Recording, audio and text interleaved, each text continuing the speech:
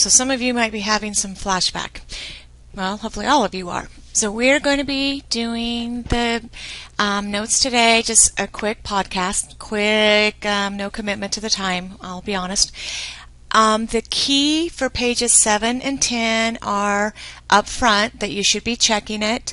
Oh, Mrs. Gross, do you want to actually kind of go by and just stamp or see if they actually have it done? They probably are going to try to talk you out of it, but if you just want to kind of go by, I have stamps in my right hand cupboard and you can actually go by and check to make sure they have those worksheets done. That would be awesome.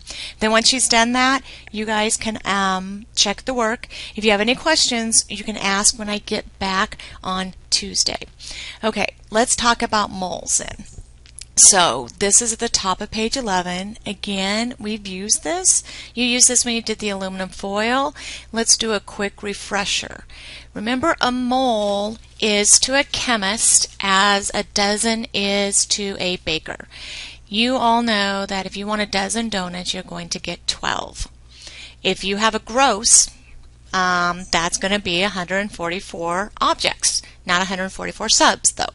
So what we have to know that is just the mole to us is a counting that we use if we want to go in to know how many atoms you have or how many elements. Okay, it's how many particles.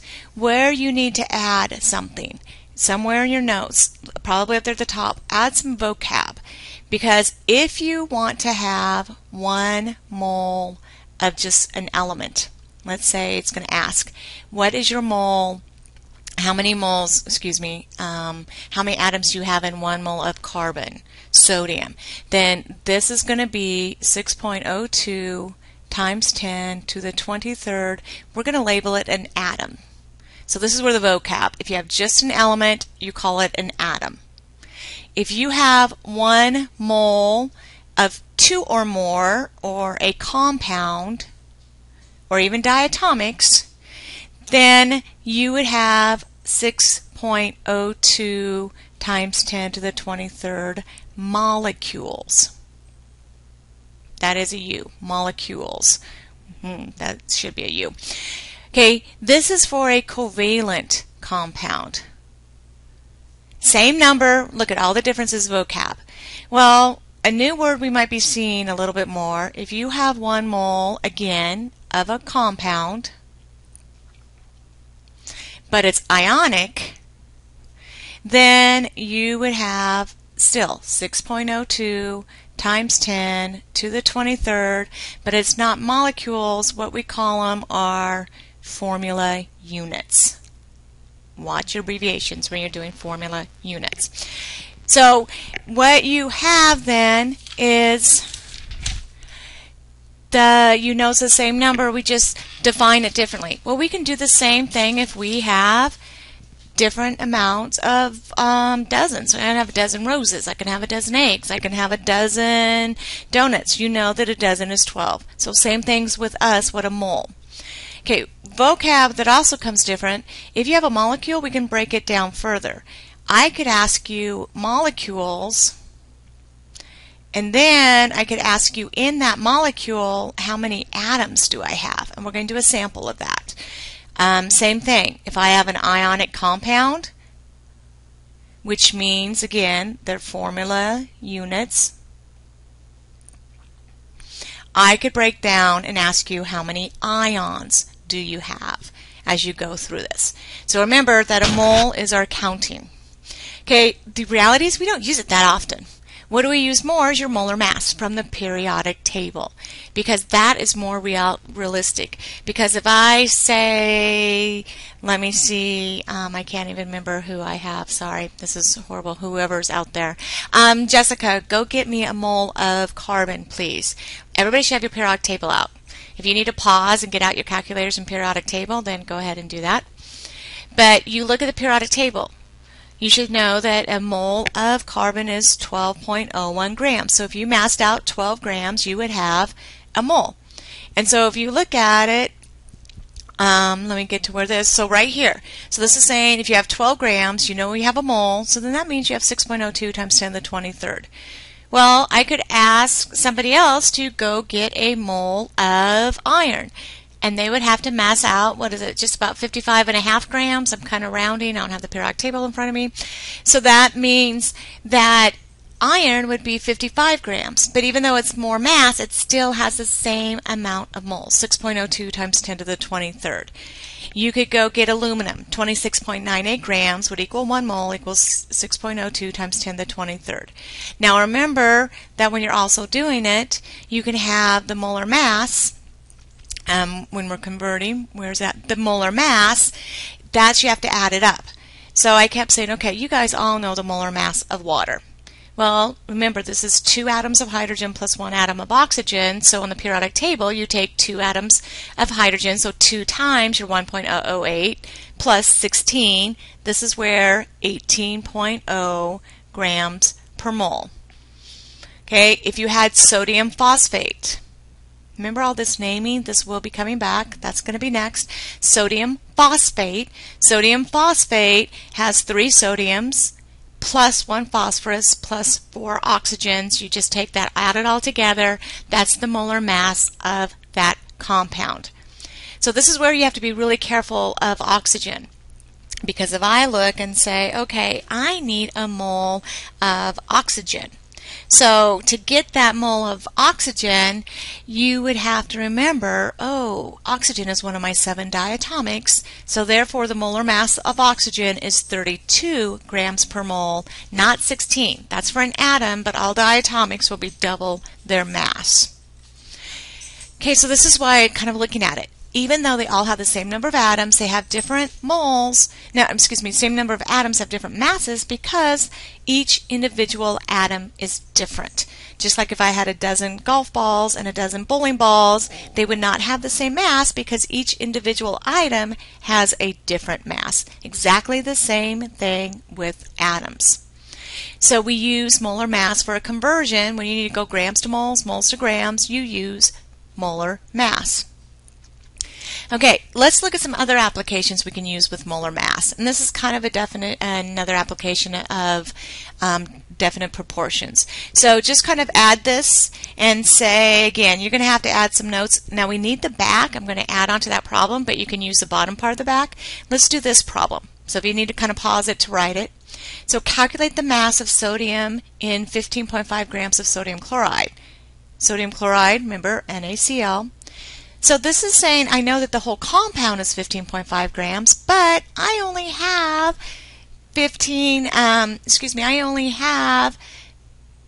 I want to know just the mass of the sodium. So I need to know what percentage is sodium. There's different ways we can do this. This is showing you one way. Let's use percentage. Because the law of definite proportions said they're always going to be in the same ratio, the same percentage. So I'm going to use the molar mass. So the molar mass of sodium chloride is 58.44. Take the mass of 1 sodium plus the mass of 1 chlorine. So I want to know what percentage is just sodium. So out of that 58.44, 22.99 grams is sodium out of the 58.44 grams of the whole compound. Remember, percent is part over whole. We'll just leave it as a decimal. This is 0.393. You should be working these on your calculator. If you need to pause again so that you're seeing where these numbers come from. Well, the percent of chlorine, okay, 2 ways. You could do the same mass and say 35.45 divided by that, or you can subtract, because you know the rest has to be, since there's only 2 things. And so you know the mass that's coming from chlorine would be 0.607%. So then it's just a percentage. If I have 15.5 grams, you know out of that 15.5 grams then, you know that only 0.39% or 39% of it is, so just take 0.393 of your 15.5. So that tells you 6.09 grams is actually sodium out of that 15.5 grams. And that's again with the law of definite proportions. I don't care where I get that sodium chloride from, you know it's always going to be in that ratio. So you know that 39.3% is always going to be sodium as you go through it. Now this you have at the bottom there. This is just what we're going to be doing really the rest of the year. And to be honest, we don't use this one that much. We stress sometimes in the 6.02 times 10 to the 23rd, we use it when you see the words atoms, molecules. The reality is we just don't use those in the lab. You're going to use 22.4, yeah-ish. PV equals nRT more. Okay, definitely where we're going to use it a lot more. This, you're going to use it, in fact, in the lab we're going to do next week. This, all the time. You're getting ready to go back in the back right now and do some problems using molar mass. These are the two most important ones, using molarity and using molar mass. That's what you're going to see over and over and over again this year. So let's kind of practice.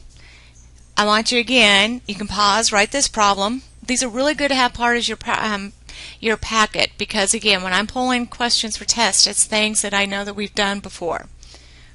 Okay, this one, guess what? No calculators. Mrs. Gross, make sure nobody gets to use their calculator. This is fair game for a multiple choice question that you can use, that you could be doing to have no calculators. Okay, so look at what we have. Okay, probably even in the beginning, I'll give you the formula. Calcium plus 2, fluoride minus 1, so you know it's calcium fluoride. So calculate the number of molecules, which is formula units, but I went ahead and stayed with the molecules, and 11.1 grams of calcium fluoride. So you know you have 11.1, and remember, you have to go from grams to moles. You have to mole it. We turn moles into a verb. Who knew we could do that? But you have to mole it. And then you can go to formula units or molecules. I don't care if you call it formula units or molecules. I just wanted you to see that word, so if you saw it, you didn't freak out. So this is how many grams I have of calcium fluoride. Okay, and then you have to turn it into moles. So 1 mole of calcium fluoride, look what I have here, 101, that was nice, grams. So this is where mental math comes, because remember, on the 60 multiple choice, you do not get to use a calculator. This could be a question on a multiple choice, and you're expected to answer this without a calculator. So what happens if it's a question like that? You need to find the relationship. They're not going to make you do some long, crazy division. You're going to have to see a relationship. So if you look at this compared to this, okay, if you had the decimal here and you moved it this way, they're the same number. This means you have a tenth of a mole. I'm hoping you can see that and recognize that's what you need to look at. A lot of times you have half of a mole, a tenth of a mole. You have a quarter of a mole, 0.25. You have 2 moles, 5 moles, 10 moles. Look for a relationship. So then if I have a tenth of a mole, you need to multiply this number by a tenth. So if I'm taking this and multiplying by a tenth, am I affecting the coefficient or more the exponent? So remember, if you're multiplying by a tenth, means you're dividing by 10, you're affecting the exponent. The exponent is just going to decrease by a factor of 10, so you'd have to the 22nd molecules. There's your answer. You just did a mole problem without picking up the calculator. Yes, I expect that you can do that. Okay, and then guess what? We're going to step it up. We're going to say, okay, yay, molecules. Again, this is formula units. Now I'm going to say, okay, this could be another question. Instead of saying how many molecules, I could say how many fluoride ions are in 11.1 grams of calcium chloride. Okay, so if this was an individual problem, we could start from this beginning again. But if I already done the molecules, then I'm going to start from there. And remember, this is just asking you to count. If I was able to draw, let's say, calcium fluoride, you would have a calcium, remember, and this is saying you have 2 fluorides for every one you have. Okay, calcium is made up 1 calcium, whoops, and 2 fluorides. Okay, so if I look at this, this is right here is saying that you have 3 formula units because you have 1, 2, 3 formula units. This would be like if I said, hey, how many cars do I have out there in that parking lot? We could probably do a math and figure rows times columns and figure out how many cars. And I say, awesome. Oh, wait, I now need to know how many tires do I have. So do you have to go out and count each individual tire if you know how many cars? Hopefully most of you are going, no. Because you know one car has 4 tires. So you would just take however many cars you have and multiply it by the amount of tire, or say for how many cars. If you had 100 cars, you would say, well, every one car, and we could set it up, and you would say, well, one car is 4 tires. So take your cars and multiply them by tires, and that's how many tires you have. You're doing exactly the same thing. We're just dealing with a number that's so incredibly hard that sometimes you let that freak yourself out. You're doing the same thing. It's just counting. So in this individual, I know in one molecule of calcium fluoride, you have 2 fluoride ions. We just draw that. This is one molecule, 2 fluorides. So that says, to answer this question, I'm just going to take your number that you had just calculated. And again, if this was all one question, we would just add one more track. And you say you have that many molecules. And I know then for every one molecule you have of calcium fluoride, there are 2 fluoride ions. So you're just going to take this number and multiply it by 2. Again, no calculator. You can do this without a calculator. So when you're just multiplying it, it affects the coefficient, and it'd be 18 times 10 to the 22nd. Okay? But it won't be like that most of the time, because that's not how you do the significant figures. We need to have one number. So that means the answer then you would see is 1.8 times 10 to the 23rd molecules. And somebody say, well, how did I get that? Well, how did you go from 1.8 to 18? You had to multiply it by 10. This has to increase by a factor of 10 then, going through it. Okay, this type of problem, expect to see in multiple choice. Okay, fair game. You can do it without a calculator as you're going through it.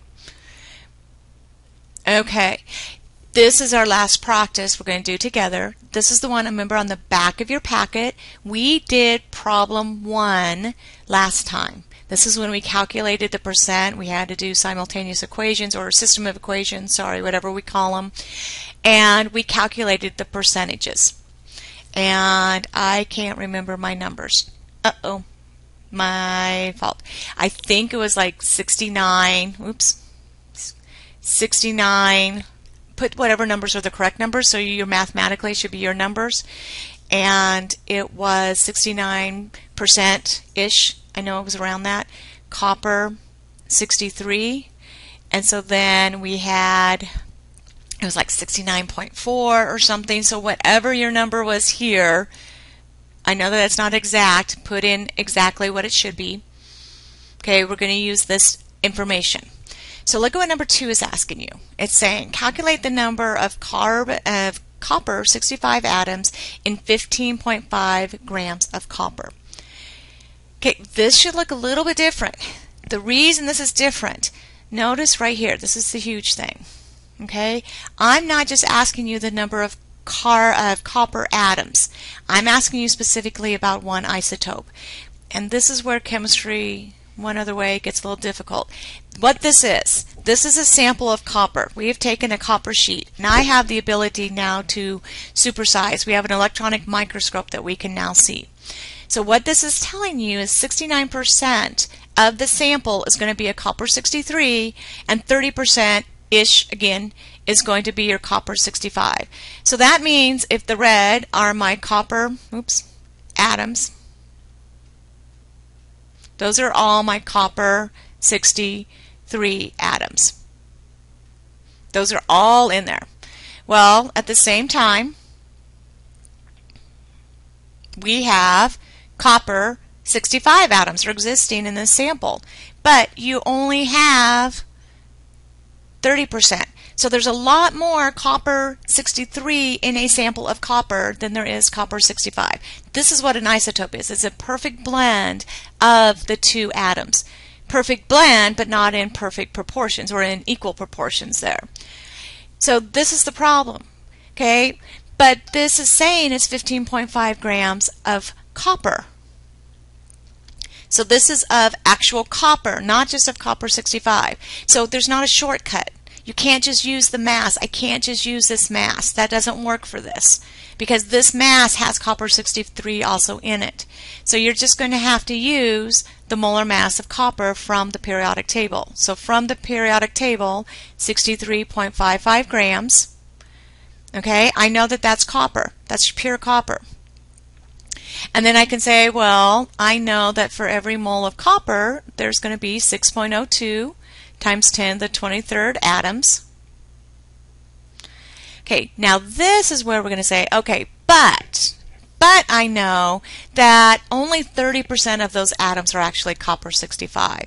So this is where I would say, well, only though every 30, again, put in the actual number that you calculated, atoms are copper 65 out of every 100 atoms of copper you have. Again, that's what a percentage is telling you when you're going through it. Now this problem is not a mental problem. This problem you pick up the calculator and you crunch the numbers to see what you get. And that's what I'm doing right now. So that's what you're doing right now, is crunching those numbers to see how many you get. Okay. I got as an answer, okay, 4.41 times 10 to the 22nd.